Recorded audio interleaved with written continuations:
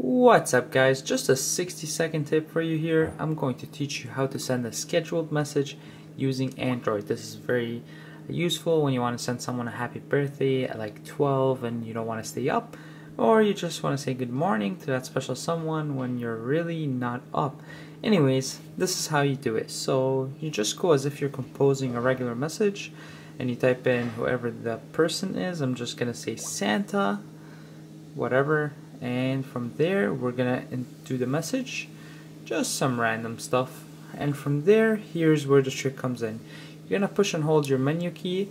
For other devices this is S5, so I do have to push and hold. Other devices you just have to push, and from here you're going to go to scheduled message, and then you're gonna select the time. So I want to send it at, I don't know, 8:33, set, done.